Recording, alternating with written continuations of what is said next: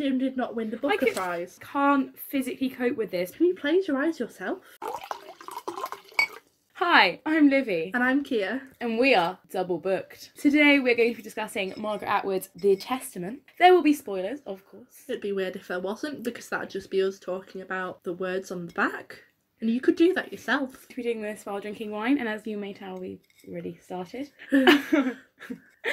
Today we're drinking Baywood Summer Berries, nice cheap fruity rosé at 7.5%. It was about £4 from Lidl. Other basic supermarkets are available, but this is the one close to us. And cheap, because we are students. So The Testament. The Testament's the sequel to Margaret Atwood, The Handmaid's Tale, which is like a legendary book. The best book. Debatable. We're not having an argument yet. This is a summary. You can look forward to arguments later. So The Testament follows 3 different narratives of people from Gilead. Is it about 15 years after? About 15 years after. I'll go with that. The Handmaid's Tale. We're not experts. We're very definitely not experts. No. Says the English lit students. One of the perspectives is from one of the aunts, one of them's from someone outside of Gilead, and one of them is from someone who grew up in Gilead. So it's ever so exciting. With that sarcastic tone, do you want to give me your opinion? One sentence, Livy. Not what I expected, and not really what I wanted. I feel like we'll be having less arguments than I expected on this one. I'll read you my Goodreads review of it. If nothing else, this book's ability to dampen the greatness of The Handmaid's Tale is impressive. And my mum replied to that. My mum replied to that with one word. Harsh. But true. But true. Sorry, Margaret. Sorry, Mum. Margaret Atwood is not my mother. I'd be a lot cooler if she was. Do you ever follow some authors on Twitter and you're like, wish I hadn't, you've ruined the illusion? Yeah. Well, she maintains that illusion. Until she writes this book. Which we're going to get into now. Yeah. Can I start off positively? It's a really pretty book. Oh, it's so pretty. The cover's really pretty. And the inside cover. The cover art. Who did the cover art? I don't know. The cover... Cover illustration by Noma Bar. Noma Bar and design, Suzanne Dean. The cover is so clever. It's very clever. It would just be nice if it extended into the book. I don't like rant reviews, but this is going to be a rant review. I can add some more positivity. Okay. Until you disagree with me. Give me some positivity that I can disagree with. I really, really enjoyed the start because I was like, this is going to be amazing. So on the first page, the first thing you read is like the 3 quotes from various people, and I was like, I read them and I was like, oh, I like this. But I read them and I was like, oh, so this is exactly like The Handmaid's Tale. Which we'll get more into later. Someone might be stealing from their previous book. And then the start of it, I was like, oh, this thing's really interesting. Get some different perspectives away from the original text. And then I was wrong. I feel like within the first chapter of each of the perspectives, I knew who they were meant to be. So I didn't get the twist. You're just more intelligent than me. I realised it about maybe a quarter of the way through who they were. The first half of the book is supposed to be like, oh, who might they be? But I feel like if you've read the first book, you just know. Yeah, but the 2 girls I think were less of a I know who they are. But we know that... Should we look at my positives? Spoilers here. We know that Offred has 2 daughters, and therefore going, oh, we're going to have 2 young female perspectives. But I was kind of hoping that they wouldn't be connected to the main story and to the first one anyway. Because I thought, how interesting would it be to have a different perspective of Gilead? Because Offred is obviously only one mind. Yes. How cool would it be to see a different part of Gilead through someone else's eyes? So that disappointed me a little bit. I feel like the problem with making it her daughters is that it ruins all the ambiguity of the first book. You know that she got out. You know that her daughter survived. And big spoiler, you know that they meet them at the end and they all get back together. They're all together again. Yeah. Cringe. Yeah, I literally, what did I write on that? I think I just wrote WTF. No, I put FFS. FFS. The wine is hitting me. I put for fuck's sake. I wrote that little phrase several times in this book. I feel like the ending speaks to my whole problem with the book. It felt like a YA novel. Yeah. And, after The Hunger Games came out and there was this massive praise of dystopian YA novels. Yeah. They were all the same. I think I literally had that exact same thought. You know when they went to send her into they were like, oh, we're going to send you in. Yeah.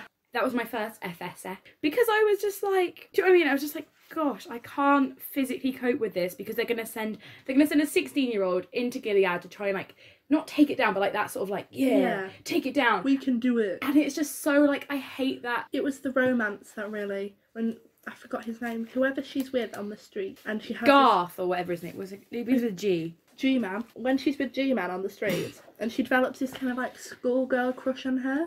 It's really brief. They're like together for like a few minutes, and then it's like, well, that was pointless. He was like, oh, but it's okay. kind of implied at the end that she meets him again and they have children.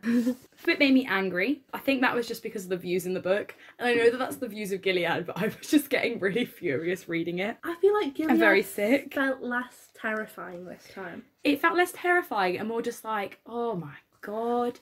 And I think it's because we had the outsider view looking into Gilead. It felt a lot smaller. When you read The Handmaid's Tale, that is Offred's world, it seems. So like everything is Gilead. Whereas this obviously has that bit outside. So it's like looking into Gilead, it's this tiny little place. It's kind of struggling a bit. They're trying to keep their grips on it. It just doesn't seem to have the same effect. I feel like Offred's narrative felt very like enclosed and you were with her the entire time, but I didn't get that connection to these three characters. No. Maybe that is because it's structured in a way where it's always broken up with someone new. Coming back to that, you know, it's again, they're echoing The Handmaid's Tale. He has the lecturer, she has the lecturer at the end again, and it's the same lecturers. It's going, a year ago we talked about The Handmaid's Tale, now we're going to talk about this. And it was literally just like, it seemed like a carbon copy of the historical notes from The Handmaid's Tale. It literally just felt like The Handmaid's Tale repeating itself, but in a worse way. It was so genius in Handmaid's Tale because it kind of made you question everything you've read before. But here, we know that it's testimony, and therefore it doesn't have that kind of intimateness that is questioned at the end. And plus we know, because it's several different perspectives, we know different perspectives of it, whereas in Handmaid's Tale it's just Offred.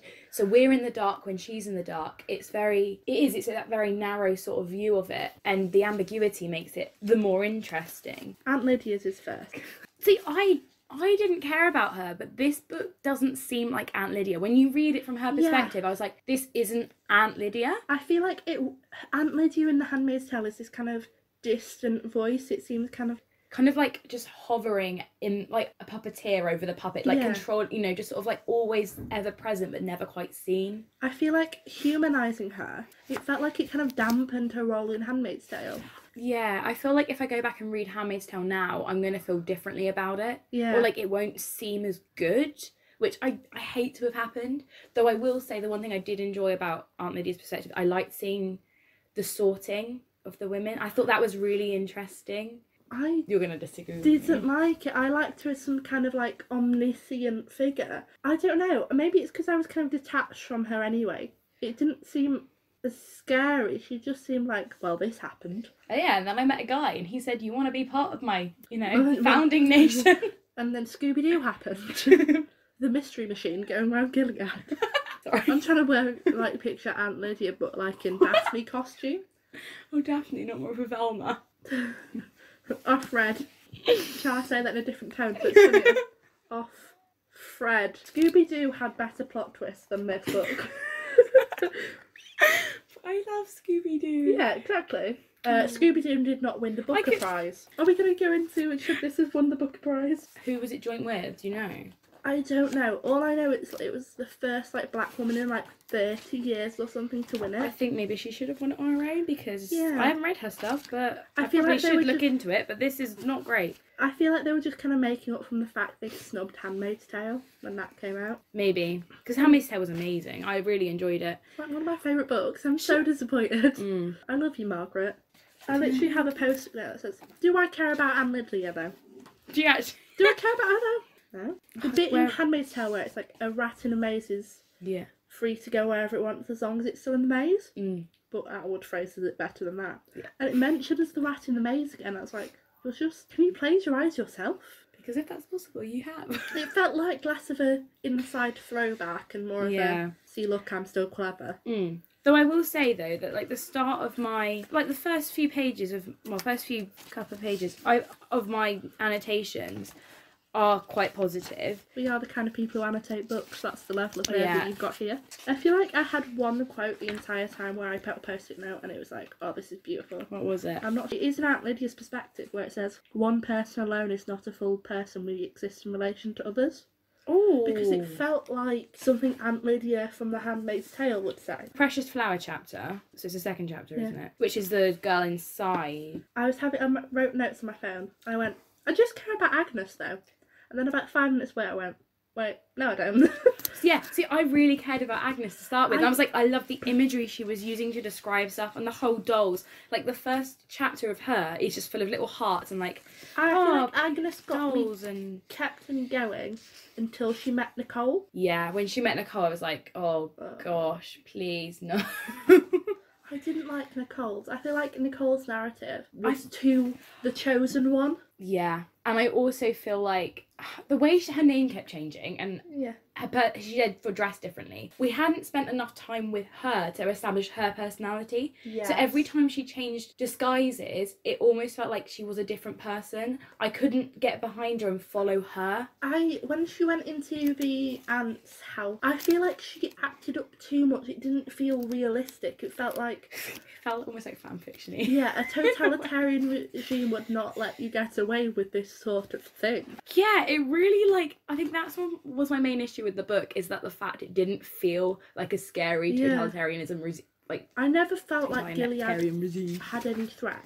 It didn't feel... Even at the end of Handmaid's Tale, you aren't sure if she's saved. Except you are now, because you know she's saved. It takes every bit of ambiguity. The bits I loved about Handmaid's Tale have now been ruined. Yeah. But I was so gripped to start with that, like... I was so hyped for this book. I so wanted this book to be amazing. I was looking forward to it. Like, I put off reading it because I wanted to read it more. In Offred's narrative, you felt like you were hearing Offred's voice. Here, I felt like I was being written to. I liked the idea of this twisted Bible story. And I liked it, but I felt like it was the same message as Handmaid's Tale, just more force-fed. It was less subtle. And then at the end, when she actually, you know, when she starts to learn how to read and she actually reads the Bible, she's like, this is no... Like, they don't even, like... She still almost believes in it, if that makes sense. Yeah. I'm never quite sure where they stand, especially Becca. You seem like you're really into it, at the same time you don't seem like you're into it. Like, yeah. I feel like the dentist in this book feels like a parody of the Doctor in it the almost first feels book. like it couldn't have been written if it was written by someone other than Atwood as a like response to The Handmaid's Tale, because of how much it's like parodied it and like used the same sort of format. I feel like she thinks that the world's gotten a lot more stupid since the 80s. You know, I laughed earlier when I was reading it. Yeah. Do you want me to read that? I just just sat found on my it. bed laughing randomly. And Kia was like, why are you laughing? I don't think it's, you know. I don't think it's that funny. But it was just because it caught me off guard, and the line was, I think it's in Agnes's perspective. It just goes, the adult female body was one big booby trap as far as I could tell. But she'd just been talking about boobs beforehand. Like, and so it just made me laugh. But she's not funny the rest of the time. No. Is she being funny? She was on about periods and like hitting puberty and the blood between her legs and everything. And then she just sort of went, the adult female body is one big booby trap. And I just made me laugh. I feel like the problem with this book is it's about plot, whereas Handmaid's Tale was so much about the character and it was all in her world. I love character development over plot. In my opinion, I'd much rather get to know a character than get to know a story in most cases. Obviously, a lot happens in Handmaid's Tale. Yeah. But there's not actually that much action compared to memory and just her thinking. I feel like it's good to get in people's heads, and I feel like that's what was really effective about Handmaid's Tale, was it really managed to get into the head of Offred, whereas this feels to sort of it sort of dances about a bit and just Even when I didn't agree with Offred, I wanted her to do well. Like her romance with Nick, you kind of regret in a way because you see her moving away from Mayday. And you feel like something is bound to go wrong. And you disagree with what she's doing, but you see why. Whereas, in the nice way possible, Nicole just seems like a bit of a knob. Yeah. She's the hero of the story and she's not like... I don't even care about her, really. Yeah. I only want to care about a character. I don't care about her. I can't relate to her on any level whatsoever. And it's not like, oh, we don't like her. I didn't feel attached to her anyway. Also, when her parents died, like her... I got very nonchalant. Oh, my parents got blown up. She was like, oh, the shop's been, there was a car bomb, and they're like, oh no, that's really bad. And they go, but your parents were inside, and she's like, oh. Do it is really sort of just like, she's, okay. I feel like she's too stupid. Yeah. She's not stupid, I mean, like, she's just ignorant. She doesn't seem to love her parents enough before they get blown up. I got annoyed at this bit. This is when she found out that she was baby Nicole, and it goes, oh, they're like, oh, well, this woman's explained to her, like, oh, you escaped Gilead, you were born there. There were a lot of people out looking for you, plus the media blitz. And she goes, like baby Nicole, I wrote an essay about her at school. And then the other woman looks at the floor and then looks, oh, it's a man, sorry, not a woman, a man. Then he looks straight at me. You are baby Nicole. End of chapter.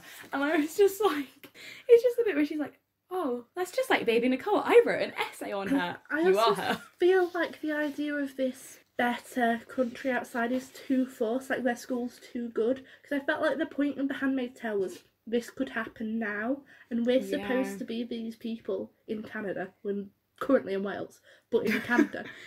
It's not like we're sat here with so much detail about it. Feels too far in the future, whereas with Offred's narrative it felt more current.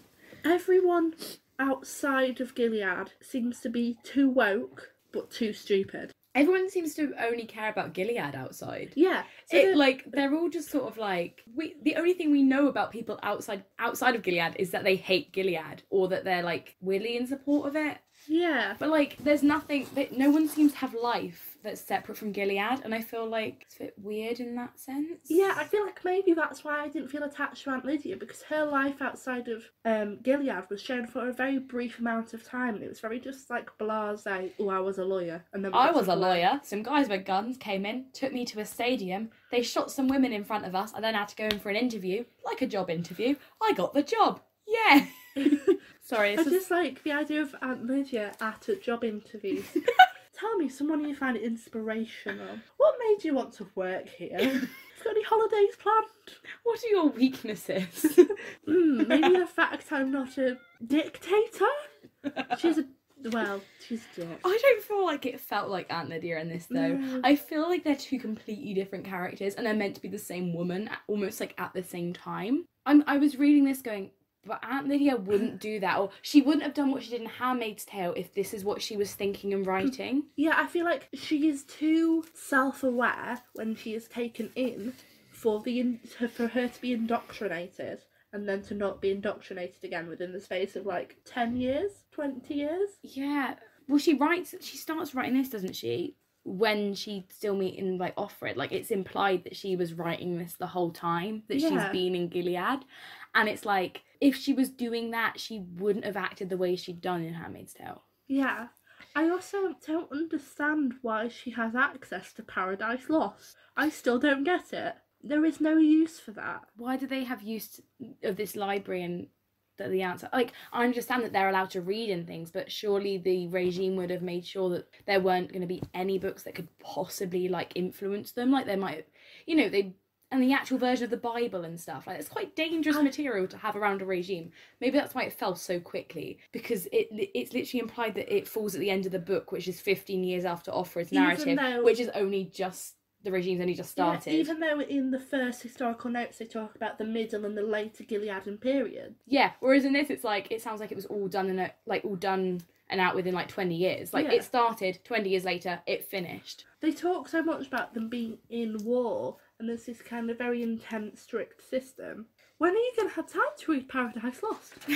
I live a very dull life, and I've not had time to read Paradise Lost. They got all the answers in, and they're like, you're the ones that are going to be creating the laws and stuff for the women's side of it. And I was a bit like, I don't know if you got that feeling, but I was a bit like, oh, this is a bit weird. Yeah, because they mentioned in the first historical notes there was this man who was in charge of creating all the uniforms and stuff.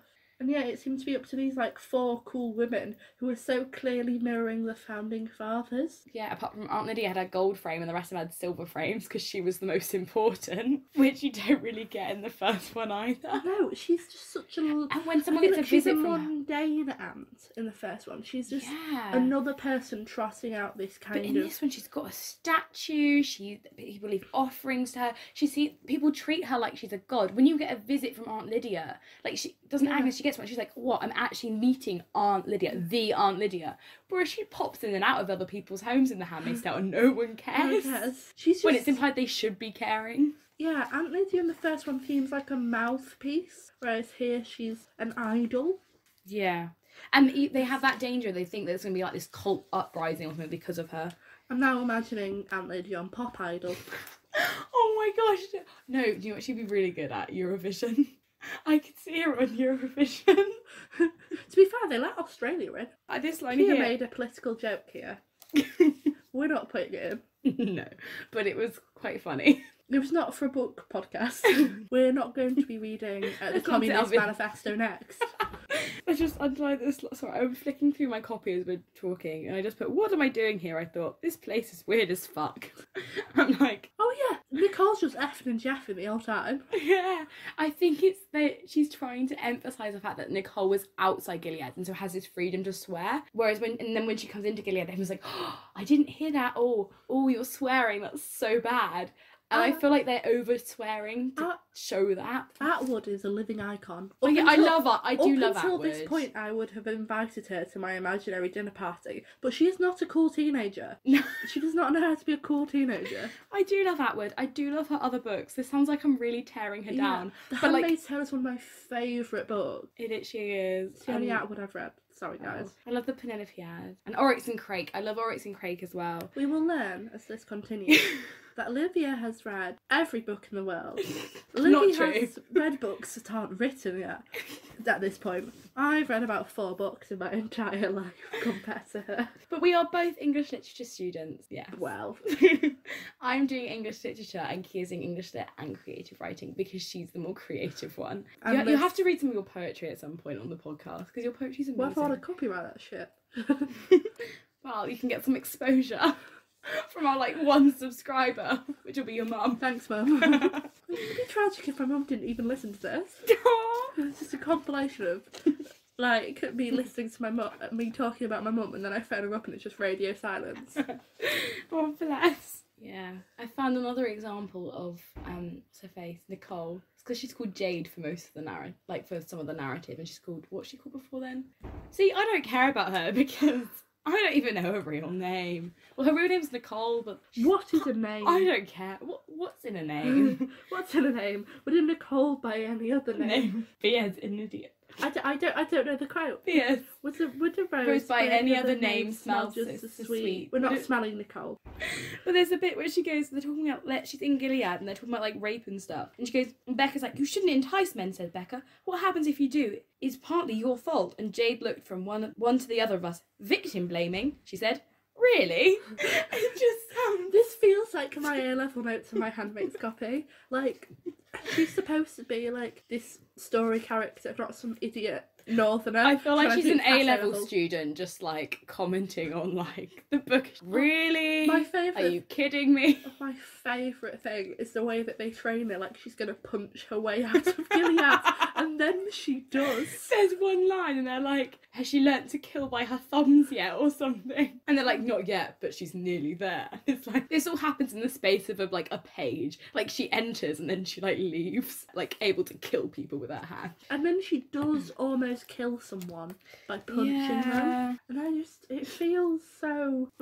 Offred could not look up without suspicion.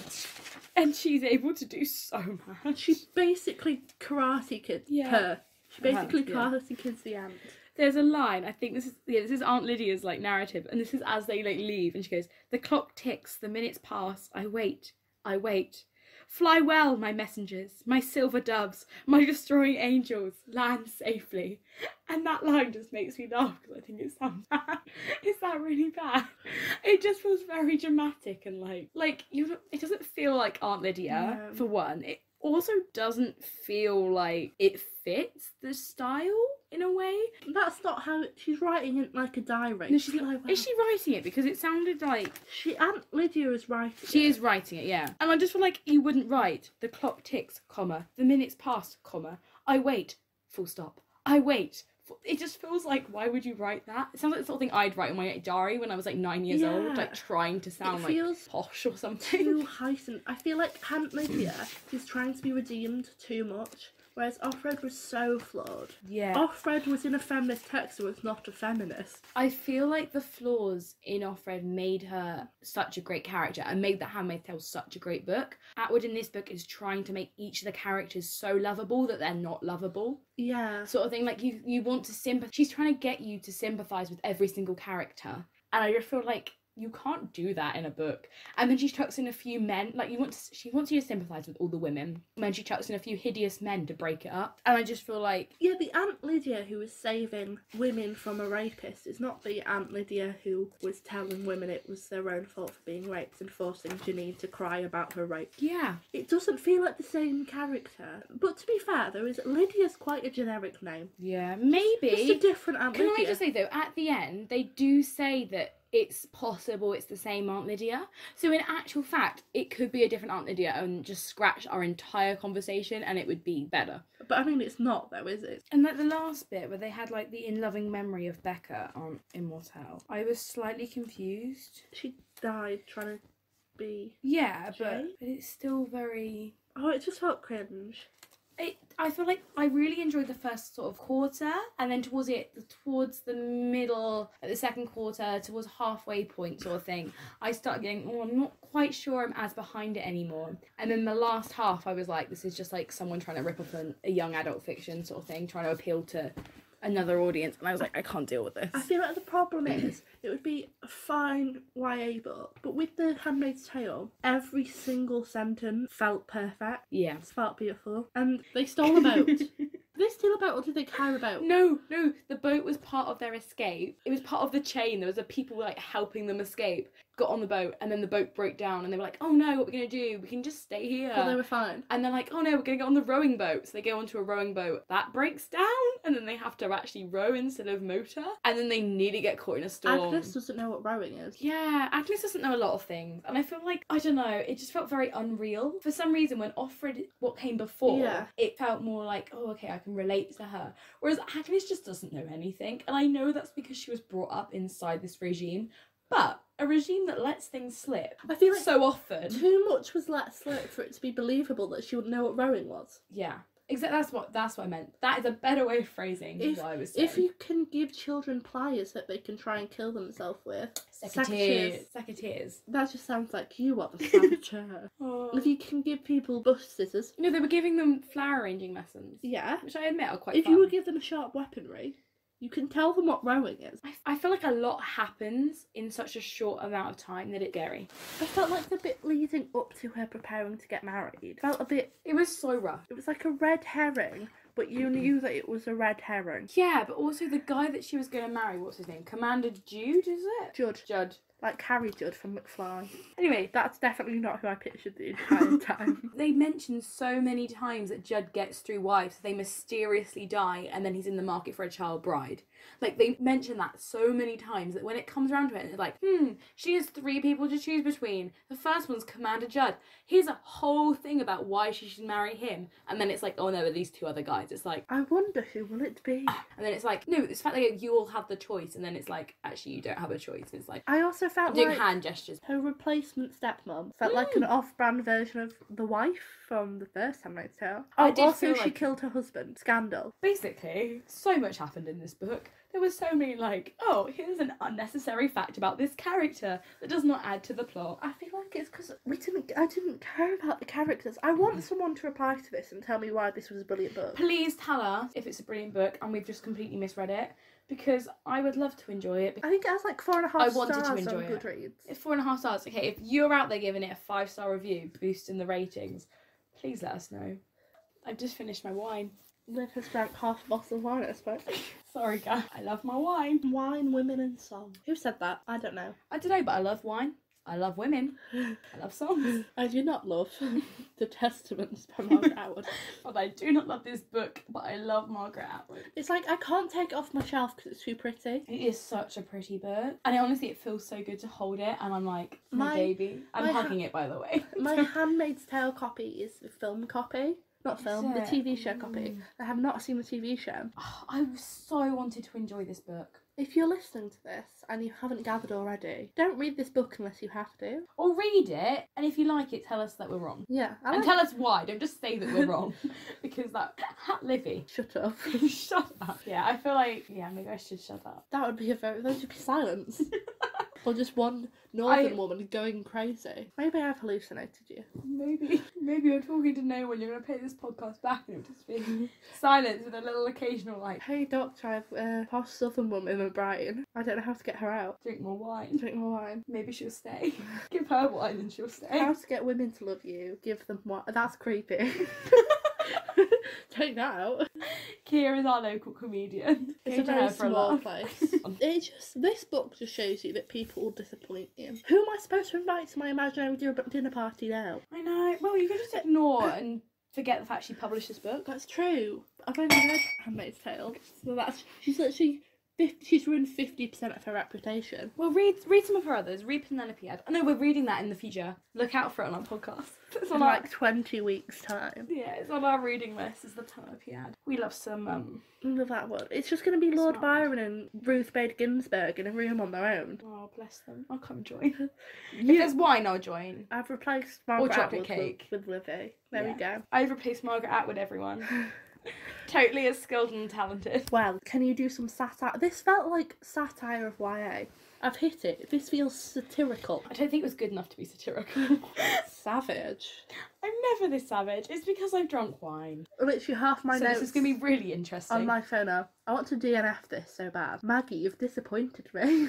Oh, Maggie. Maggie. You tell me off for calling people by their first name and not their surname, and you're shortening it to Maggie. At least I call her Margaret. We've called her Margaret Atwood for quite a long time. I call her Maggie. Maggie. Hi, Maggie. She's not my least favourite Maggie, by far, but she has disappointed me.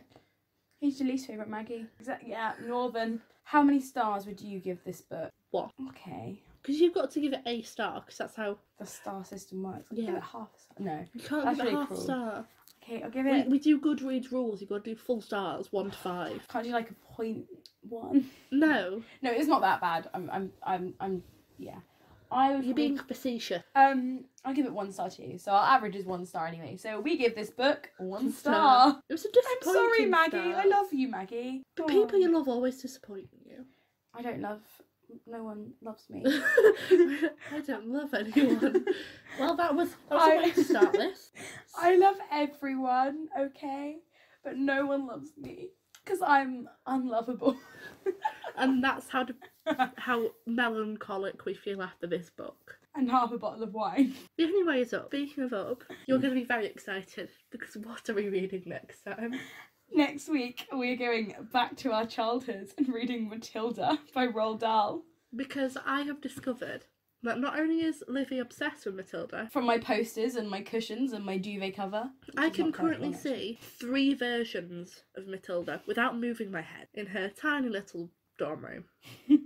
So, yeah, if you want to read along with us, it's not going to take you very long this time. No, and you might have already read it. I hope you've already read it. If you haven't read it, I'm going to kill you. I won't kill you, that's not fair.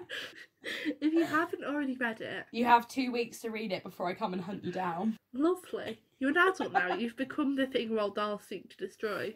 That was it. That was our first little foray into podcasting. Yeah. Hopefully you liked it. Thank you for sticking along this far. If you have stuck along this journey with us... If you've made it this far, you can follow us on Twitter and Instagram. Please do. Listen to us again. Please like this podcast as well. Please like us. Please do some comments. Please like us. I'm desperate. I'll come on. If you give me a like, then that'll make my day. And also treat yourself to a bottle of wine as well. Yeah. Because if you've made it this far, you might need it. If you've made it far into the book, you definitely will. Yeah. So, we'll see you next time. Ta-ta!